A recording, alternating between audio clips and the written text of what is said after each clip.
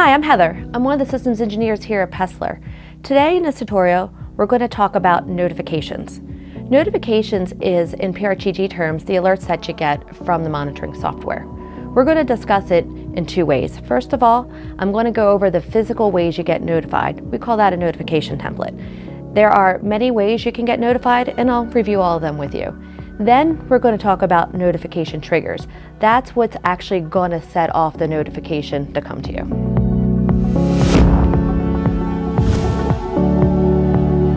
Let's take a look at our notification settings in PRTG.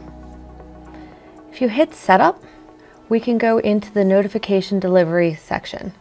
This is where you could set up your SMTP delivery and your SMS delivery. So under here, you could see by default is direct delivery with a built-in email server, but if you prefer, or if that's your organization's way of doing it, you can use an SNMP relay server here, and you would just put in the relevant settings for that.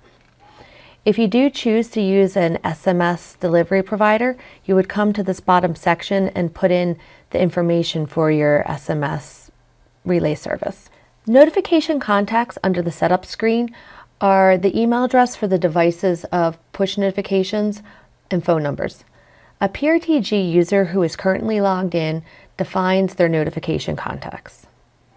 Notification contacts are unique for each user account. That is, every user of a PRTG installation can individually define how they want to get notified by PRTG. Recipients of notifications are their email addresses, phone numbers, and push devices. Now let's talk about the notification templates. Notification templates are the settings on how you're going to be notified. After we go through the notification templates, we're going to talk about notification triggers, which is going to show how you're going to actually be notified on what. So here is the notification templates. Once we go in here, I'm going to say add new notification template, and let's go through the settings. You're going to give your notification template a name, and you'll use that later when you set up your notification triggers. In here, if you want to add a tag, you can, and set a schedule. If you do set a schedule, that's going to be when the notification template is active. So if the schedule has times outside the schedule, the notification template will not be active then. Here you can see various options for notification summarization. So if you do want to set all messages to notify ASAP, you can do that, but then there can be summarizations for multiple notifications. And of course, the subject for summarized emails you could set on this line. You could set access rights to the template for who can access the template. Now down here, this is the important parts here, the means for the notifications. We can send an email to a user or a group. For the user, you'll select that user in PRTG with the user notification contact settings. You can also send it to an individual email address if you prefer. So if I want to send to, for example, heather@gmail.com, I could. We also have the option to send to user groups. These are user groups defined in PRTG. And with a user group, you can also send to an Active Directory distribution list. Within Send Email, you could set a subject and use wildcards also. So you can have, with wildcards, you can make it more personalized to what you might need per the alert. The format can be HTML, text, or text with custom content, and also you could set your priorities. Send Push Notification uses our mobile app with your Android and iOS devices. So here you would select the user you want to use if you want to send to one person in your notification contacts, or you could choose the user groups, and they will be users that have push notifications defined. And also you could, for your message, use wildcards in the message as well. Send to SMS pager is if you do have an SMS relay service defined in PRTG. Again, you can use user or user groups depending upon how you have it set, or you can just enter one number in here as well. And set your messages with the wildcards in here. One of the newer features is to send Slack messages. So you'll see in here, you could put your URL of your Slack webhook in here, sender name, title, and subtitle, and content. Now keep in mind as I'm going through this, your notification template can contain multiple means of notifications. So I'm showing you these one-on-one, but if you want to do a Teams message and an email you can, a push notification with an email is common, and so on. So you can have multiple, one or all of these in one notification template. So with Microsoft's Teams messages, you would just put your URL of the Teams webhook in here, along with your title, subtitle, and content. So the next three are send to event log, send syslog message, or SNMP trap. So if you have any of those types of servers in your environment and you do want to send messages to them, PRTG gives you the option to send all of those as long as you have the information to fill out to send to the server you have on site. Now, execute HTTP action and execute program are running an action or a script based upon the notification triggers, which is what we're going to look at next. So with execute HTTP action, you do put the URL for the action in here and then put your HTTP method. For execute program, you will have to put your script on the server, your PRTG server ahead of time, and then in the scripts directory, and then you would just select your script from here and then put in any appropriate parameters. Or you could, if you need to also put in credentials, you would put them down here at the bottom part. If you use Amazon Simple Notification Services, we have options in here. If you put in your AWS access key ID and your secret access key in here to send through there. The last one is assign a ticket. PRTG does have a ticketing system built into it. It is not a full-blown help desk ticketing system, but I like to call it a process flow. So if you have something that's not emergent, my favorite example is disk space warnings, and you do not want your email box or your phone blowing up, you can use the ticketing system and add a ticket here. If a human does not come in and look at the tickets, you don't know it's there.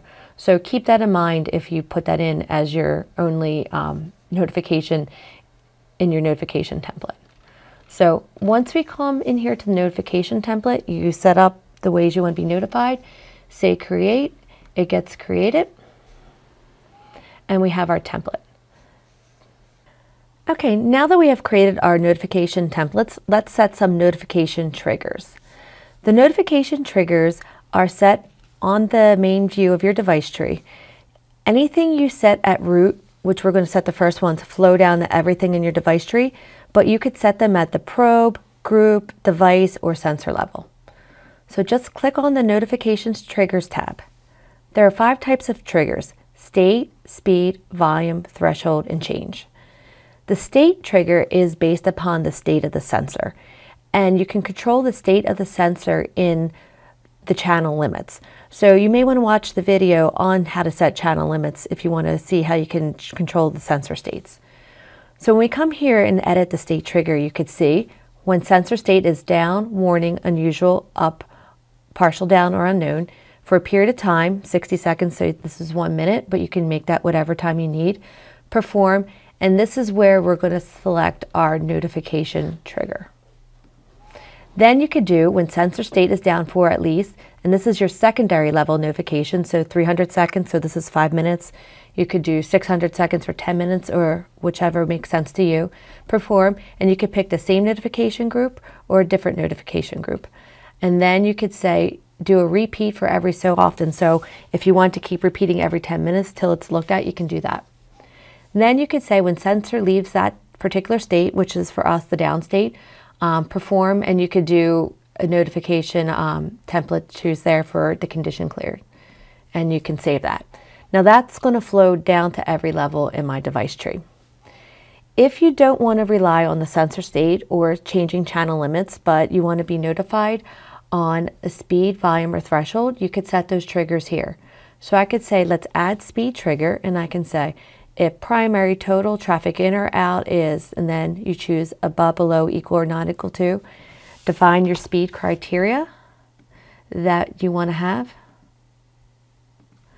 and then put the period of time you want it to run in. So I could say 10 minutes, perform, and you select your notification template here. And then you can do a condition clear. For these ones, there are not any secondary levels. The state trigger is the only one that has that. And I can say save. And then we could do the same thing for volume. You could say when primary total traffic in or out has reached, and you would set your volume criteria. And then there's also, I'm going to cancel that one, and there is the threshold criteria. Now for threshold, you're only going to get primary and total because there are many sensors with different channels that you could set thresholds on, and we're going to take a look at that closely in a few moments. But you could do primary or total, then again above, below, equal or not equal to, your period of time, pick your notification template, and then your condition clear. The last one, which we haven't talked about yet, is the change trigger. The change trigger is any time a sensor changes, it's going to send you a notification if you have it selected. So you're not going to use this so often, and especially at root, because this will drive you nuts with notifications, to be honest. So here you just set your notification template for the change of the sensors. One of the favorite use case scenarios I have for the change trigger is if you are monitoring, for example, a Windows service, and maybe it's your Exchange service, and it stops and restarts. Perhaps there you want to be notified that your Exchange service restarted because it's critical. That's a good use case for the change trigger if you need to use that. So now we were defining everything here at the root. Now I did mention to you earlier that we can set notifications at any level in the device tree. So let's come down here a little bit. Let's go through OS, and let's say, you know, for my Windows, I'm at the WMI group here. So I scroll down to this group of my device tree. I can hit notification triggers. Now you can see I have a few separate boxes here. I can go ahead and define any of my triggers right here on it, and then it could say inherit all triggers from parents and use triggers defined above, or only use triggers defined above. So if I want to turn off the inheritance, I can turn off inheritance and just define on my group, or I can have everything inherited from above and define as well. So here, if I come into threshold trigger, I'm going to see still that primary and total because I'm at a group, but I can go ahead and define a trigger. Now, before we get into a few other means of notifications, let's talk about that threshold trigger. Let me pick a good one here that I might like to do and show you. Let's go into the probe health, and then I'm going to go into my notification triggers and add threshold trigger. Now notice the difference. When I go to my threshold trigger, instead of primary and total, I'm actually getting all of my sensor channels in here. So this is a way I can get granular with the threshold triggers on the sensor. So I could pick here interval delay for SNMP, and then I could say above, below, equal or not equal to. I could set my criterias. You could do your period of time, and then again set your notification template, and then the condition clear. So the notification trigger is right on the sensor itself. Now notice here too, there is a third option that appears. It's because we have notification triggers, triggers inherit from the parents, and see this other one? Triggers that are defined in library objects. A library object is a collection of sensors. So everything in the device tree is a top-down hierarchy. I like to call this my horizontal view. So for example, I can do a library with all my disk-based sensors. So no matter where these sensors are at in my device tree, whatever group or probe, they're in a library and I can see them all.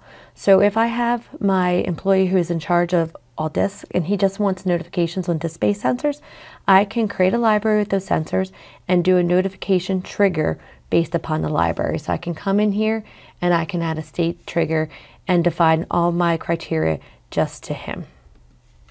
So that is the other way to do a notification. The last thing I want to discuss about notifications is our desktop client. If you use the desktop client instead of the web interface, you can have notifications on it. If you hit File and Settings in the desktop client and the notifications button here, you can say if you want to have notifications shown in your tray, to have it blink, automatically start the tray on boot if you want to use that, and then you could set sounds also if you want to have sound warnings with the desktop client.